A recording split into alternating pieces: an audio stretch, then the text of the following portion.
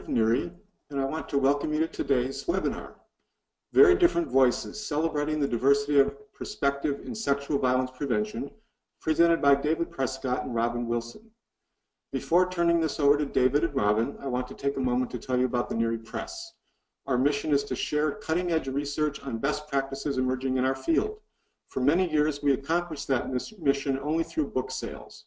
But with changes in both the publishing and the technology worlds we are exploring over the last 5 years, we have offered online courses, free newsletters, face-to-face workshops, and now most recently these webinars by some of our internationally recognized authors. But unlike many other publishers, each of us at NERI Press is a professional working with you in the field.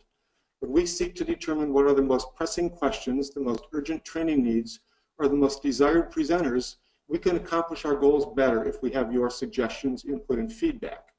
Whether positive or negative, we really appreciate the engagement with you, so please contact us with your questions, critiques, or suggestions. Now, just out of curiosity, how many people listening have participated in a NERI Press webinar before? Tim will activate the poll button now so you can register your vote.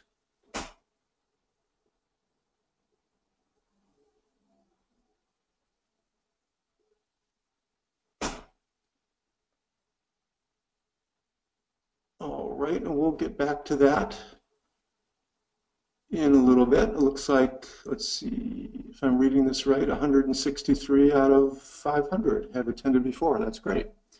I'll talk a little more about this a little bit more. But if you find these webinars helpful, we hope you'll consider becoming a sponsor of this series. Like NPR, it's your donations that help make this series happen. We are excited to announce a whole new slate of webinars for the 2016-2017 season, which are now posted on our website. Become a sponsor now and guarantee yourself a seat for every webinar in the entire series. As a sponsor, we will not only register you and 15 staff members if you're part of an organization for each webinar, we can also offer you a free gift of 2 of our books, Current Perspectives and Current Applications, or 2 other books, if you have already received these. We can now also offer free CE credits for all those who attend the live webinar. Truly a win-win for all of us. And it's your support that allows us to continue to bring these free resources as well. Little housekeeping details. First, as with all workshops, I want to let you know the learning experience objectives. These include to expand the knowledge base of sexual violence prevention practitioners, to suggest and demonstrate models of case conceptualization, and to celebrate diversity and clinical perspective in sexual violence prevention. The second issue is to let you know that the PowerPoint file will be posted on the NERI Press website shortly after the first webinar is over. We will also be posting a recording of this webinar next week. Third, when the workshop is over, please be sure to answer the short survey at the end. We truly would love your feedback. And finally, after about a week, we will send you a follow-up email that has a link to the recordings and links to certificates of attendance, which you can download. This year, NERI Press is partnering with Global Institute for Forensic Research, or GIFR, to provide free CE credits to those of you who attend our live webinar. You should have been given a chance to sign up when you registered. If you, for some reason, did not see that option on our registration form, or you've since changed your mind about wanting CE credits, please email Kristen Lobish at klobish@neri.com. That's KLOBISCH@neri.com. And GIFR will be in touch with you about taking a short quiz to qualify for your CE credits. I want to mention the book that David and Robin will discuss during this webinar. The foundations of Very Different Voices are, first, research shows that the importance of the clinician in effective treatment, and second, the importance of case conceptualization as a learning tool for our field. Topics covered range from risk, needs, responsivity, to strength-based approaches and beyond, including topics that challenge all of us in the field of sexual violence prevention. The book includes chapters by internationally recognized experts like Joanne Schledale, Robert Longo, Thomas Graves, Kevin Powell, Phil Rich, and many others. We're pleased to offer a special discount on Very Different Voices until January 15th of 2017. When you order, please use the discount code NOVE22 when you check out to get this 20% off the book. So that's NOVE as the first 5 letters of November, or 4 letters of November, and then 22 when you check out to get the book. I would like to take a moment to introduce our speakers. Both are very well known, but let me give you some of the details of their background. David Prescott serves as Director of Professional Development and as a Clinical Director for the Beckett Family of Services. Dedicated to building healthy lives and safe communities, he has produced 14 book projects and numerous articles and chapters in areas of assessing and treating sexual violence and trauma. Mr. Prescott is a current fellow and past president of the Association for the Treatment of Sexual Abusers, the largest professional organization of its kind in the world. He is also the 2014 recipient of that organization's Distinguished Contribution Award, one of only a handful of recipients. Previously, he received the Bright Lights Award from the National Adolescent Perpetrator Network in 2007. He is a certified trainer for the International Center for Clinical Excellence and a member of the Motivational Interviewing Network of Trainers. He has lectured around the world, including most recently in Australia, Japan, Germany, Iceland, Poland, Romania, Canada, and the UK. He also serves on the editorial boards of 3 scholarly journals: Motivational Interviewing, Training, Research, and Implementation in Practice, the Journal of Sexual Aggression, and Sexual Abuse, a Journal of Research and Treatment. Mr. Prescott is also co-editor of our very own NERI News, which is read by thousands of professionals each month. Robin Williams, Ph.D., is a research educator and board-certified clinical psychologist who has worked with sexual and other offenders in hospital, correctional, and private practice settings for more than 30 years.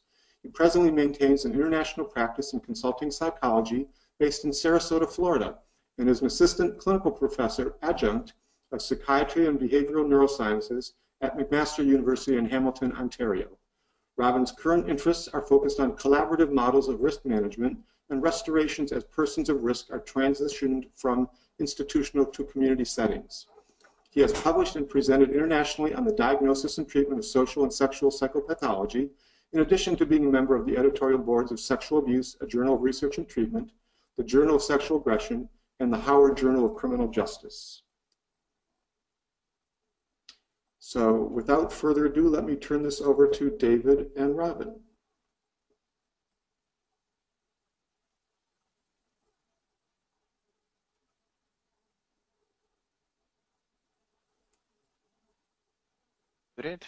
Now it says I'm unmuted. Here I am. Hi, folks. My name is David Prescott, and I'm going to do a quick reality check. Tim, I think you should be able to see my slides and hear my voice, but if you can't, just let me know. So again, a great big welcome here, and thank you, Craig, for the very nice introduction. It's my first time doing a webinar with both Craig and Robin at the same time. Is absolutely a wonderful honor. I'm going to get right into it. We've got a lot of material to cover and want to leave as much time for discussion as possible. So here you see the final result, very different voices, but I just want to say that the original story for this project goes back to a phone call, actually several phone calls, between myself and Steve Benjis, who is the former executive director for NERI and who sadly and tragically passed away during the production of this book. But Steve and I and Robin were having a string of conversations in which we said quite bluntly, we fear for the future of case conceptualization, case formulation, and to some degree assessment-driven treatment, having watched several changes in our field. And so we thought we would put together sort of a volume of practical applications where we could ask some of the best and the brightest in the field to share their ideas, not only about the models and approaches that they use, but where good treatment has gotten better through their efforts, how they learned from their mistakes, and so on and so forth. And so you'll probably see us on camera a little bit later on, but just so that you know who you're talking to, that's me over on the left. Yes, my appearance has changed a little bit since the last photograph that you saw. Some people suggest maybe I'm wanted in another state or that it's a desperate cry for help. But I like to think that we can all change our appearance at any time in our life. And it's a celebration of the fact that people can and do change. Over there on the right is my dear friend, collaborator, and colleague of many years, Robin Wilson, who will be speaking in just a moment. So that's at least a brief introduction to us, and we'll be speaking with you more later as a part of the dialogue. So we're going to start just with some very brief background information. Robin is going to give us some perspectives on the principles of risk and need and responsivity. We'll also talk about case formulation. Robin and I will each discuss a case that we contributed to this project, and then talk about some of the implications of what we found in doing this project. If there's anything that we learned in actually editing this book, it's that in fact the best therapists and the best practitioners in our field really truly do have very different voices. There's many possible perspectives in doing this work. But first, let me just say, here's my take-home messages, our take-home messages. I look at the people who work in our field and consider them, you all, to be superheroes. I really believe that the work you do matters, and that the work you do is effective. Even though this can be a controversial area within the field in terms of treatment outcome research, I've seen many, many more people helped by going through treatment programs than I've seen harmed. And I know I speak for Robin when I say we should also always follow the research and be as data-driven as we possibly can. We talk a lot about evidence-based practice, and increasingly, I think there's not enough discussion about developing our own in-house practice-based evidence. At the same time, I always say beware of false advertising. I really want to return the onus of clinical work back to clinicians, and to remind people that who the professional is very often makes more of a difference than the differences between the models that we use. And that we should therefore always keep the big picture in mind. When we get onto the subway or onto airplanes or what have you, and the person next to us asks us what we do for a living, it's always important to remember that we're in the field of sexual violence prevention, even if we're working purely with people who've abused once they've gotten out of prison or what have you. And so with this, I'm going to turn it over to Robin to talk about the principles of risk and need and responsivity. Good, Robin? Okay, there I am. Okay. Thank you, David. Good afternoon to everyone who's online. I just want to thank Craig for the very nice introduction and for calling me Robin Williams, which is always funny to hear. You know, my mother once called me that, so I take it in stride, and I like that actually Robin was in the background of Superman and Batman doing the high five. So I feel like I got included in the superheroes there. Most of us in the field by this point are probably reasonably familiar with the risk-need responsivity model and those three principles. You'll notice that the names of the book have switched. It's now Bonten Andrews, and that's because we lost Don Andrews a few years ago. He passed away, but you know, certainly the stamp that these two fellows have put on the sort of general, the general criminological literature is very, very big. I don't know if I can switch these slides. In fact, David, if you have control. Apologies. Here we are. Yes. Yeah, no problem.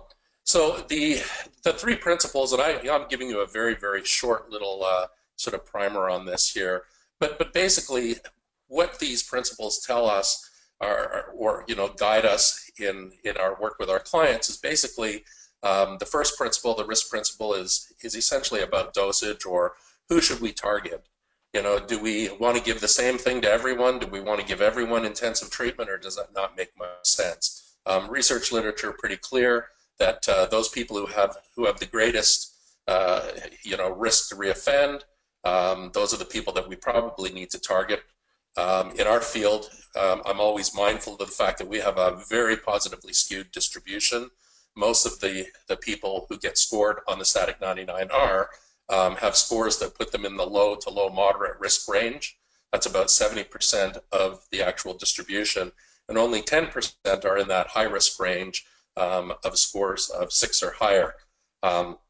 So we should be aiming ourselves at and using our best stuff with the people who are most likely to benefit from it. So that's the who to target for intervention. The need principle, equally simple, figure out what their problems are. And I think this is a lot of where we get into the case conceptualization aspect of things, and where David and I are going to talk about this as we go forward, is that what are we going to do with them? Where do they have problems? What are the general needs that they, that they demonstrate that are the areas that got them into trouble in the first place, and how might we be able to, do something about that? So that's the what to target for intervention. The last principle is the one that I think we still consistently screw up, and this is the one that basically talks about how we're going to target the individual's issues. And this is the principle of responsivity. And I think, again, this is the one that we tend not to do quite as well, and I know that certainly it was in my mind when going through the chapters as we were putting this book together. We wanted to make sure that we had lots of information about how best you could work with people that would sort of ultimately diminish the problems that they were experiencing. Flip to the next slide, David, please. So we know that risk is not just all about the individual, that sometimes it has some environmental and some situational elements. So it's that mix of what the individual brings to the table and where he or she finds him or herself. And it's those two elements that contribute. Next slide, please, David. Where we're talking about risk factors, these are the sort of general ones. And of course, most people who are on this webinar will know that we've got two major overarching risk factors, and those are the two top ones there. The extent to which someone has deviant sexual interests or preferences, and then the amount of sort of core antisociality that they have in their values and attitudes, and that they express in their behavior. But those of you who are familiar with tools like the Stable 2007 will probably recognize some of these other ones here. So the biggies, I guess, are sexual self-regulation and general self-regulation. How well does the individual handle him or herself, and how well do they handle themselves when they're doing anything with respect to sexuality? So these are all things that probably need to get focused on with many of our clients. Next slide, please, David. In terms of the responsivity principle, and this again is the one I said that we don't generally tend to do quite as well. Usually mindful of the idea that we need to be careful to do our interventions with people, not to people. There are times when when I think treatment becomes a bit dogmatic, and we forget that each and every person that we're working with has an individualized aspect to them that we need to be mindful of.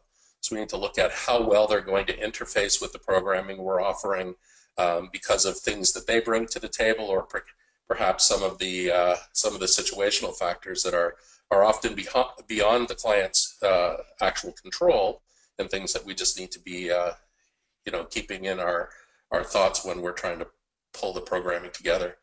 David, next slide, please. This is one of my favorite cartoons. I taught Stripe how to whistle. I don't hear him whistling. I said I taught him. I didn't say he learned it. And it's that learning aspect that's so critically important for us. If we're going to spend the time to put people into programs and to have them stay there for months or years, depending on which program they're in, it's critically important for us not to be wasting their time and hours.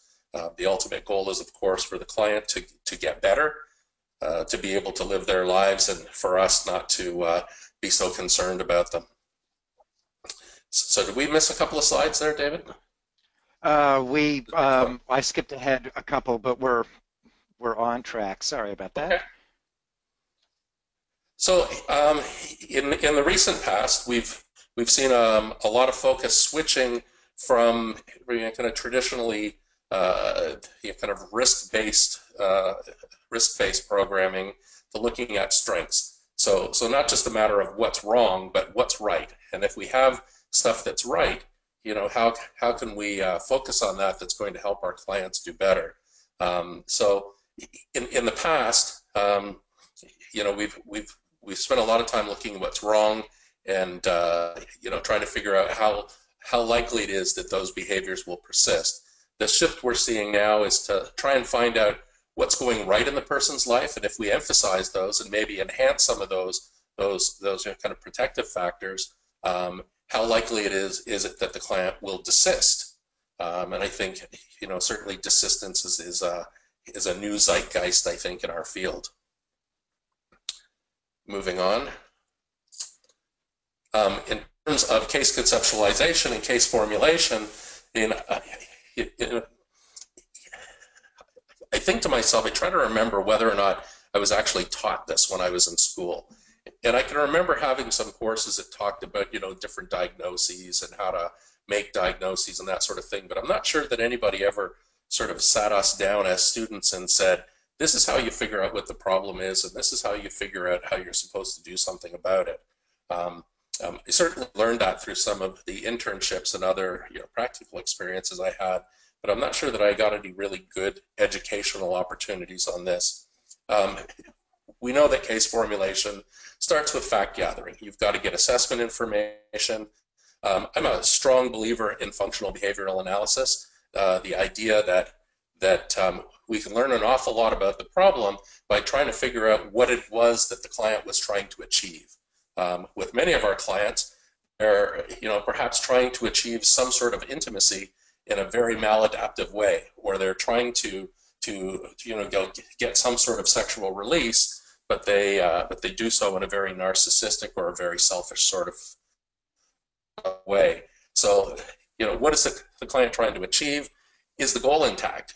Is the goal that they were trying to meet a reasonable goal, but the means that they use is perhaps the problem, or were the means fine, but the goal is actually problematic? So doing a little bit of that functional behavioral analysis, I think functional behavioral analysis can really shed some light on the nature of the issue. And we know that we like to do individualized approaches. The research has been very clear on that in the recent past, that we can't just do everything with everybody, that we actually have to spend some time figuring out what our individual clients' needs are. Next slide, David. Okay, and I'm actually just going to add a couple of pieces. Thanks, Robin, for this particular perspective. Another perspective that I come from is that increasingly where I live and work and practice, I find that people are asking me to explain the clients that we have in common. Part of collaboration means understanding who you're working with, and very often specialized knowledge of sexual abuse and the people who commit it really goes lacking. We've never needed case conceptualization more than we do today, and all too often I get concerned that our programs can be very good at telling people why they should change without actually having studied why an individual would want to change. And we tell our clients very often how to change, but we haven't done a lot of research on how human beings actually change. And as a result, we spend a lot of time persuading when we should spend more time accepting the fact that clients very often can and do change in the most inexplicable of ways. And so for me, being able to explain the life of a client and offer some kinds of insights as to how they're going to move forward is extremely important. And so very good. Anything else to say on that, Robin? I was going to talk a little bit about our authors.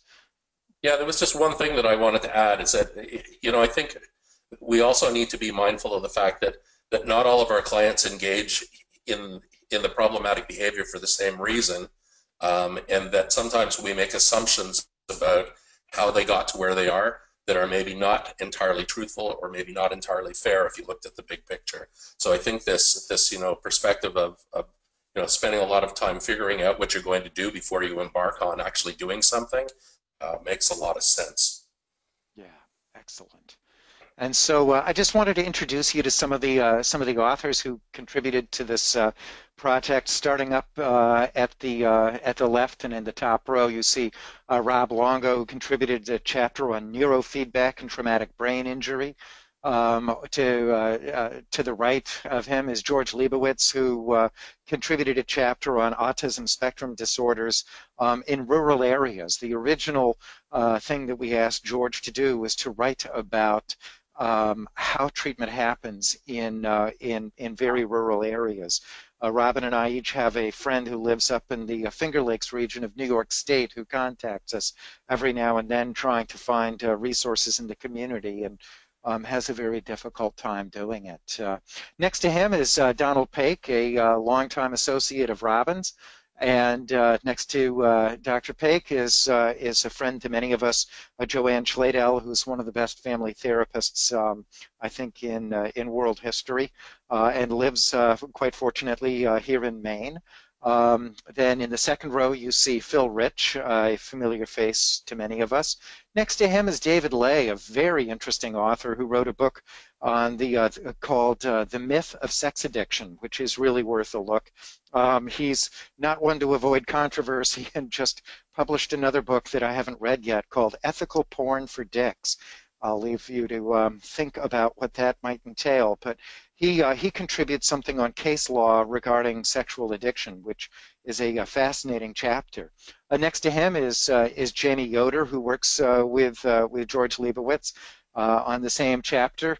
The handsome man next to her is none other than Kevin Powell, who contributes a chapter on strength-based approaches. Next to him is Thomas Graves, who wrote a chapter on treating a man with pedophilic disorder that I think is one of the best chapters on the topic that I've ever read anywhere. Thomas Graves is really somebody to watch. The lower left-hand corner, we have Pamela Yates. Next to Pamela is Jordan Hoth, who is an excellent practitioner and doesn't write as much about his work as he should. Next to him is Patrick Little, who contributed a chapter called There's an App for That. I'll just leave you with that idea. Next to Patrick is Kathy Prentice from Brisbane, Australia, who does a fabulous chapter on trauma-informed care. And then the last person in the lower right-hand corner is Gwen Willis. She and Pamela Yates and I did a chapter on the Good Lives model, a case example of that. So, Robin, why don't you take us away on your case of Johnny? Yeah, indeed. And I do want to make sure to give a shout out to Donald Paik, who was the driving force behind this chapter. I just get to be the one that talks about it. He did the bulk of the work, and in fact, when this case was problematic for us, he was the one who was actually driving the bus in a lot of it as well. Those of you who work in institutional settings are probably familiar with this sort of thing, although I don't know that many of you would necessarily know it by its sort of fancy name, or the one that at least got referred to in some of the earlier psychiatric literature.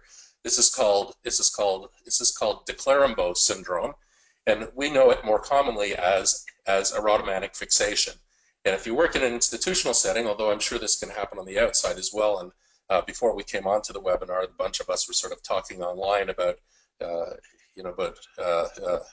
Mr. Hinckley and his erotomanic fixation on Jodie Foster that led him to shoot President Reagan all those years ago. But this commonly happens in an institutional setting, especially in those settings where you have a lot of people with sexual abuse sorts of issues. And in this particular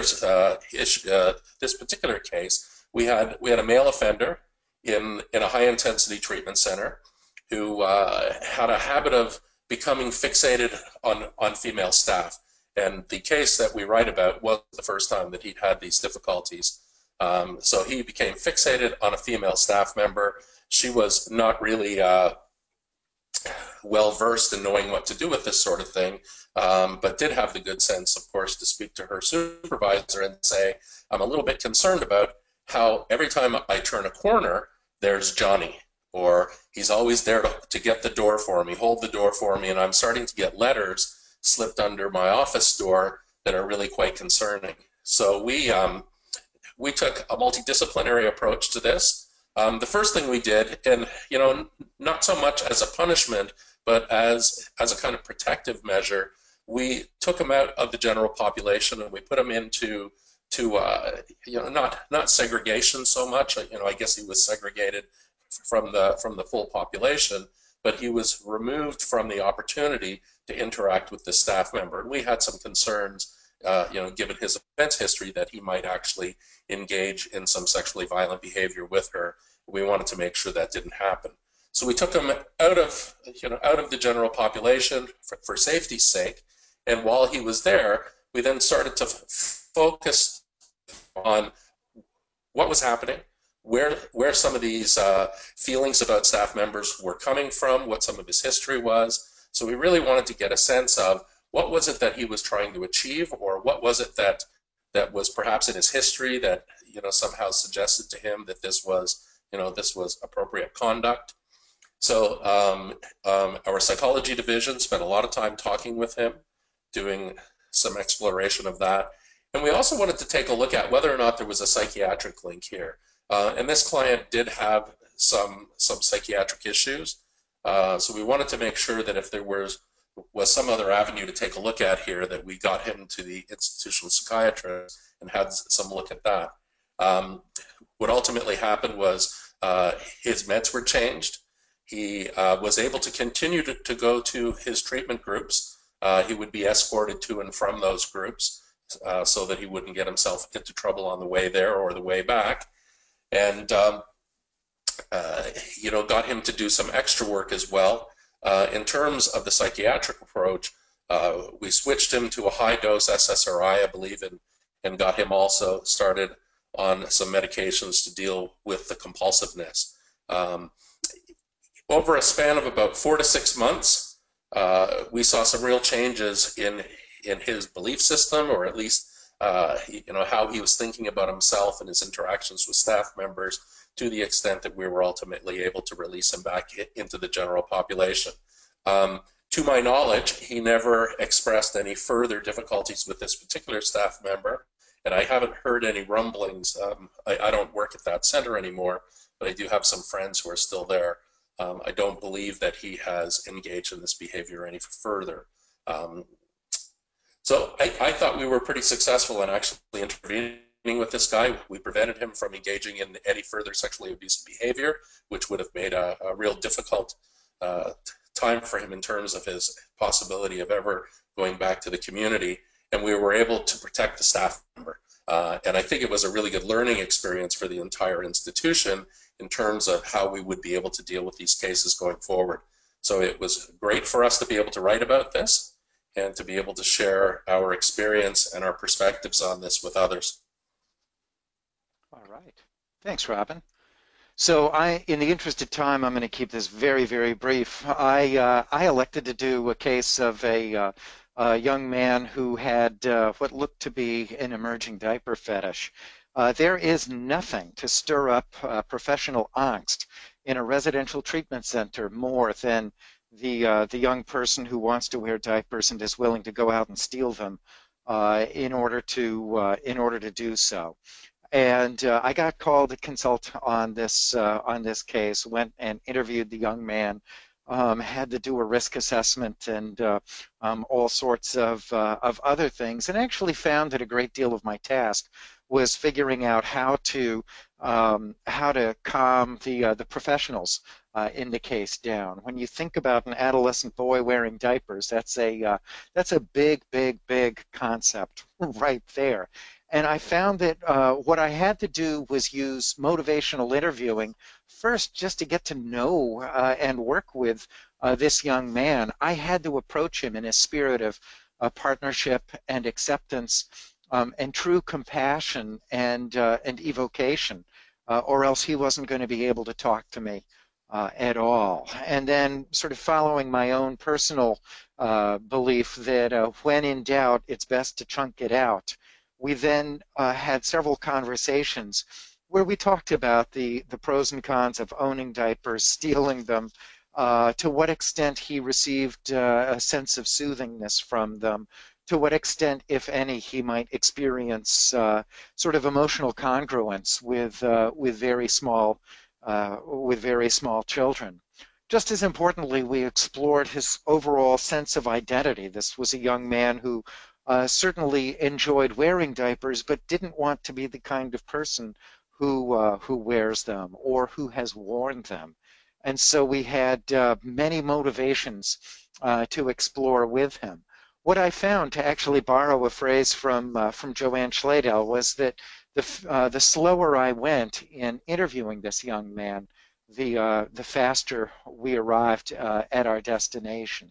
So my job was to calm and soothe the staff who were trying to calm and soothe him, and we picked apart the various components of this behavior. And like Robin's case, this turned out to be a young man who went on to really reject the use of wearing diapers, but for his own reasons, and generally speaking, moved on with his life with no further difficulties. And so the number one specific skill that we all had to bring to the table was to reserve judgment, to demonstrate compassion, to think not only in terms of wanting to honor who this young man was in the moment, but also to honor who he wanted to be in the future, wherever that might go.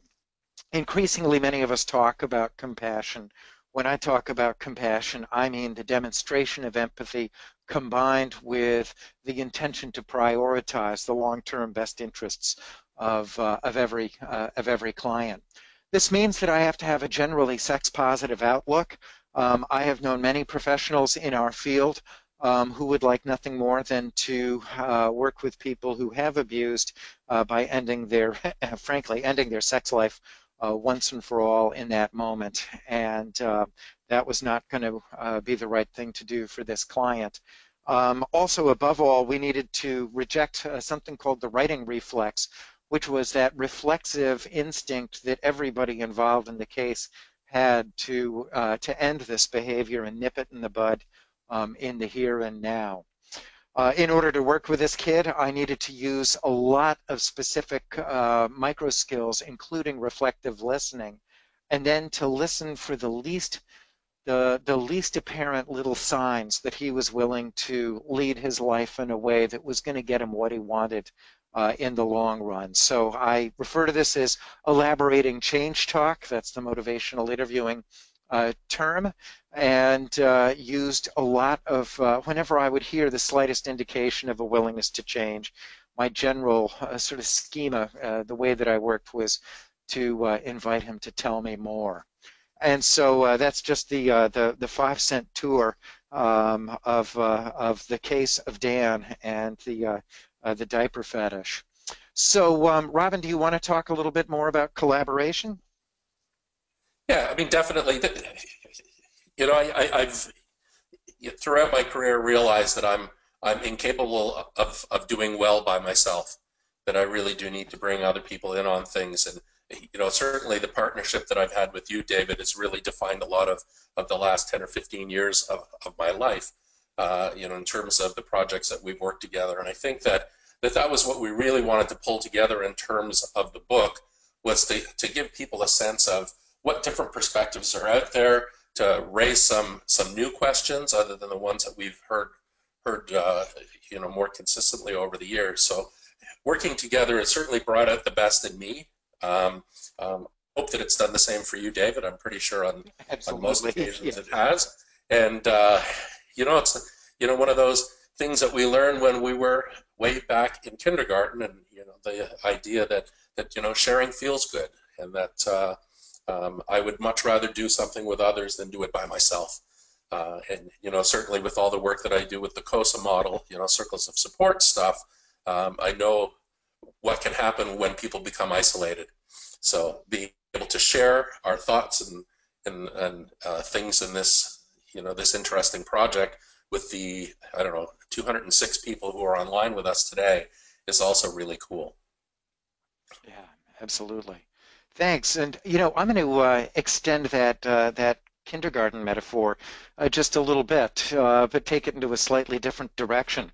So the implications of all of this for many of the professionals gets back to this idea of beware of false advertising. And that very often we hear about this new, shiny, cool treatment technology, and we forget that very often the most effective part of any given model is not necessarily that which is new. And likewise, the most interesting part of a new model might not be what actually makes it effective. To extend this, as I indicated earlier, there can be more difference between the best and the worst therapists within a particular model or approach than there is between them, and that therefore the most impactful part of the equation is you.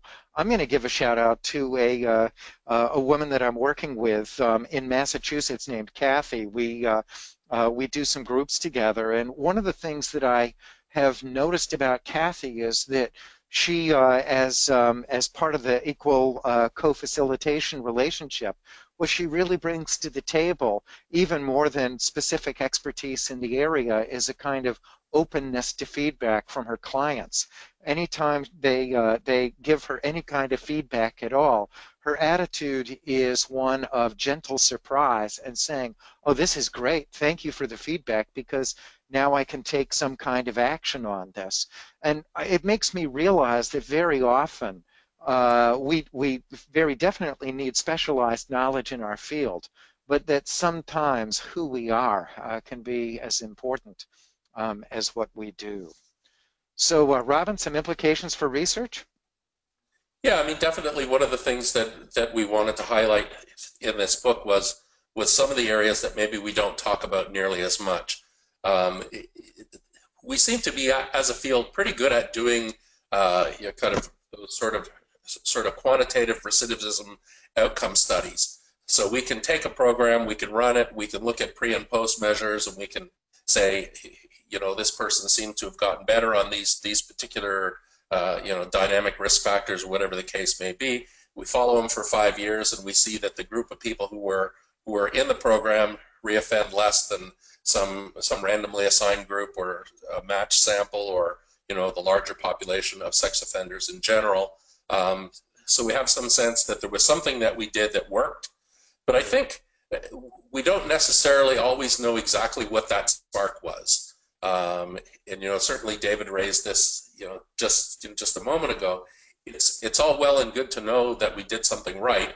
It's much better for us to know exactly what it was that we did right and why doing it the way we did it got us the outcome that we wanted to get. This last point here on this slide is one that I stole from David. It's actually one of my favorite Prescottisms. I'm not sure if he stole it from someone or not, but we're going to give it to him today. And David often says it's important to remember that as much as we can help people get better, we can also make them worse. So I think it's really important for us, if we're going to be true to that responsivity principle, that we really do want to have some sense of what is that we're doing with people. If it's working, why is it working? Is it about the person who's offering the service, or is it about some specific way in which that service is being offered? And getting down to that spark, the sort of core bit of why it's giving us the outcome that we'd like to see. Nice, excellent. And so I know we want to get on to some questions. Let me just, here we go. As far as I'm concerned, the most important implications, reading through these chapters, reading through all of the research that I can, gets back to something that's actually in the circles of support and accountability research. Ultimately, the safest person who is sexually abused is the person who is stable, who's occupied with a job or education, has supportive people to whom he can be accountable and is accountable, has plans for the future, and has everything to lose by doing it again. And so, Robin, any last words before we take questions? No, I'm just looking. That's an interesting little acronym there. It's SOAP with an E on the end, so it's the SOAPy approach. Yes, the SOAPy approach. That's right. How are you going to keep yourself clean? That's yes, right. That's right. So I have to say, yes. Well, I'm afraid I did steal that one from Doug Bauer, but just the same. Um, it certainly fits. He's written along very similar lines, which goes to show the extent to which so much of our research converges. The real question, I think, for the rest of us is, are we going to listen to what the research says, but also how are we going to put the research together in ways that are actually going to be helpful to our clients, but also, I think, helpful to society and that keep professionals lasting in the field. And so with that, I'm going to exit my slideshow and ask Craig, do you want to have some Q&A at this point? I'll also turn on my camera. There we are. All right. The bearded wonders. Yeah.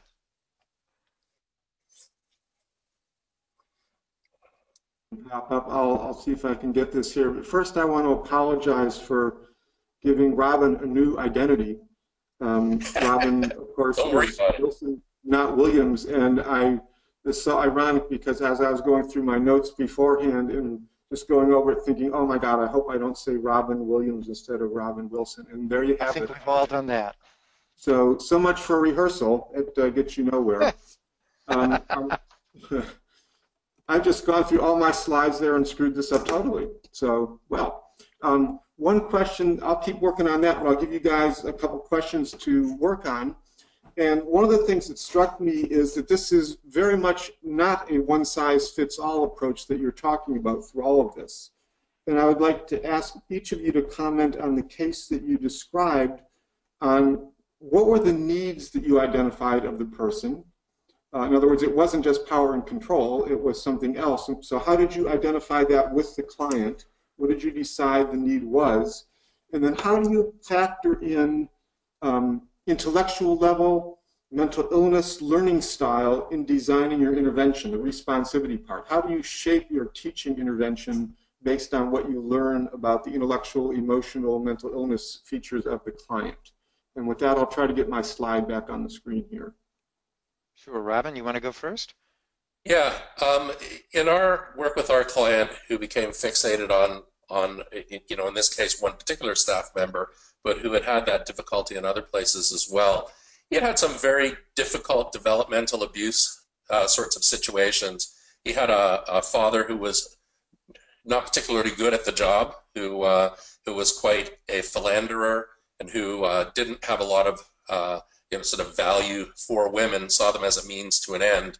And he also had some experiences of having been sexually abused in his formative years. I think most pertinently, in one scenario where a female had spent a lot of time, you know, spending time with him, grooming him, treating him like he was quite special. And I think when he found himself you know, engaging in the same sort of behavior as his father, you know, also being quite, you know, sexually obsessed and engaging in a lot of inappropriate sexuality with both adults and children in a kind of a preoccupied sort of way. I think what he did was he transferred his belief system around intimacy to these sort of what he saw as being kind of relationships. Where they clearly weren't. He was engaging in, you know, sexually abusive conduct. But I think the need that he was trying to fill was the need to be close to someone and to have some sort of intimacy with them, which he had completely sexualized. So being in an institutional setting where there's very much an us and them sort of approach to things, and where you're not allowed to have any physical contact, even handshaking is, you know, often you know, frowned on.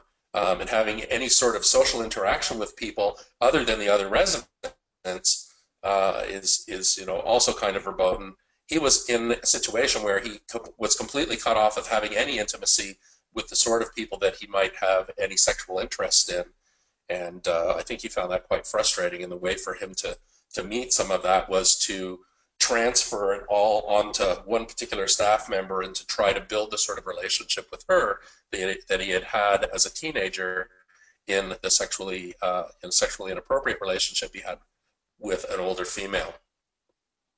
In terms of his other needs, I mean, he also had a really wonky view of his place in society. And I suppose that's a nice way of saying he was kind of psychopathic in his approach to the world. He was quite narcissistic, very selfish, and I think that was one of the complicating factors for us, was that it wasn't the first time he'd found himself in this sort of situation, which is why we really wanted to take a very multidisciplinary, coordinated approach to dealing with it this time, so as to make sure that it didn't end up going ahead. Once he got back out into the open population, just finding another staff member to fixate on. And I think that's the answer to your question. Do you have any thoughts about how his intellectual level or learning style affected how you would try to change his behavior or help him change? Yeah, he was a very bright individual. In group, he was the sort of guy who would always have something to say, often insightful. But the problem, I think, is that he was coming up with insightful things so that we would think that he was insightful, and that it wasn't so much that he was actually trying to make those big-time changes in his life. I think he was trying to garner, sort of positive affect from us and say, "Wow, Johnny, that was a great way you did that. You're an awesome treatment participant," without necessarily actually incorporating any of those changes into his behavior. He could very clearly tell us what he was doing wrong. He just didn't particularly do much about it. Great. Thank you. David, how about your guy? Sure. Again, in the interest of time, I think now I'm a strong advocate, as is Robin, and I suspect you are too, Craig, of person-first language. I think of these as people who have sexually abused, people who have been victimized or traumatized, and what have you. However, borrowing from something that Carl Hansen once observed, there's a time and a place to look at the term juvenile sex offender for my guy. And the reason I'm saying that is because there's a juvenile component, there's a sex component, and there's an offense component in this person's behavior. And my job was to break these components down for the benefit of the staff who were going to wind up working with him. They were concerned about the sex piece, and I was more concerned about the willingness to engage in theft of diapers or other kinds of behaviors that were going to bring him into conflict with the law and to bring the goals of his life into conflict with each other, frankly. I was aware this is a guy who was young and unattached, but who desperately wanted to have attachment. He also had his own trauma history and had absolutely no clue how to calm himself down. He was so on edge at all times. I think you could contract a case of ADHD just by being around him for more than an hour at a time. I hope that doesn't sound too crass or blunt. And so for me, it was breaking down these components, and where we started was simply getting him to explore the ambivalence about being able to behave in a way that would keep him out of trouble. He eventually learned how to follow the rules. Once he was able to follow the rules and kind of manage his own behavior, that gave him more leeway to explore basically who he wanted to be as a man, who he wanted to be as a sexual being, and what he wanted out of his life. From everything I can gather, this was a guy for whom wearing diapers was probably as much a symptom of his own background of trauma as anything else, and that once he had both of his feet on the ground, working with him to manage his behavior was quite simple. The cognitive shift that the staff had to make was they were thinking, ooh, icky, sticky, creepy sexual behavior, when really the most unacceptable aspect of the behavior was actually the more non-sexual aspects, having to do with rule breaking and being young and unattached. So fortunately, I think maturational processes probably took care of a lot of this. I hope I answered your question, Craig. Yeah, and what about the responsivity part? What did his intellectual level, developmental level, have to do with what you decided was your best intervention approach? In his case, interestingly enough, he was also very intelligent, but had really significant learning disabilities. And so a lot of the intervention had to do as much with making sure that he could access the educational services that were available to him. And then we worked hard to get him jobs, both on and off the campus of the program, so that he could start to feel a little bit more competent. The responsivity issue, though, was here's an intelligent kid who also has significant learning disabilities, so he often looked more high functioning than he actually was, which could lead to frustration and intolerance on the part of the staff that were around him. But they got through it. Mm-hmm. One thing I really like about the approach you guys are presenting is, although both of these guys were high functioning and had good verbal skills, I imagine that if they had 30-point lower IQ, you would have had a different approach based on what they brought to the table, what they were able to understand, and maybe you would have talked less and done some other things with them to get the same result. Absolutely. Absolutely. Yeah. Dan was talking cure all the way. Mm-hmm. Excellent. Excellent. All right. I think we have just about reached the end of our time here. Was there a last question there, Tim, that came up? I haven't seen one in the window. There was a couple, actually, 2 or 3. Okay, I have not seen them in my little window, and I apologize. There are windows all over my computer here, and I'm just figuring out where things are popping up. And we're available online, and I think in the past what's happened is Tim or whoever has been able to gather those questions and then send them to us, and if we can, we're certainly happy to send an email that could go out with the CEs or whatever. Okay. Right, and you know, I always say this, and I know David feels the same way. Every workshop or anything that I do comes with a lifetime guarantee. If you can find me, I'll be happy to answer questions about things. And if you're having a hard time finding me, just go into Google and type Robin Wilson sex. I'm like the first 10 hits. And I actually checked out David, and I think he's the first 12 hits. So if you put David Prescott sex into Google, you'll find him real easy. Well, on that note, Tim, if you will switch back to my slides, please. I think you have already. All right, great, thank you. So one of the things I want to do is thank again our new CE credit sponsor, the Global Institute for Forensic Research. We're now able to offer free CE credits for all who attend the live webinars, not the recorded ones, for the 2016-2017 year. We're pleased to offer this perk to our sponsors and all who attend the live webinars today and in the future. An email will be sent to you directly following this webinar with instructions on how to receive the credits if you signed up. If you don't receive it within 24 hours of the presentation, please check your spam folder to make sure that the email hasn't been segregated. I want to take a moment to let people know that we also put together a monthly newsletter where we identify a couple of controversial, a current or controversial research paper and talk about the finding and the implications that this might have for the individual clinician for this field. You're automatically signed up for this resource, and we hope you find it useful. We certainly have great discussions, and we enjoy putting it together at our end. If you like this webinar, you can see previous webinars on our website at www.nuripress.com. It's possible to pay for CE credits for all past recorded webinars, as well as earning free CE credits for the live webinars. And as I mentioned earlier, if you become a sponsor for this year's webinar series, we will send you 2 NURI's most popular titles, Current Applications and Current Perspectives, or 2 new books if you have already received the ones that we're offering. You're guaranteed a seat at all webinars in the 2016-2017 series, and if you're an organization, you're guaranteed 15 seats. We will also do your monthly registration for you. Sponsorship is $98 for individuals and $250 for organizations. If you're interested in being a sponsor, please contact us directly at info@nuripress.org, or you can call us at 413-540-0712, extension 14. That's 413-540-0712, extension 14. And a reminder, the PowerPoint slides are currently posted, and a recording will be posted on the website next week. Free CE credits are available. Please go to the webinar page for instructions on how to purchase CE credits. Please do complete the evaluation. A link will be sent to you when you sign off.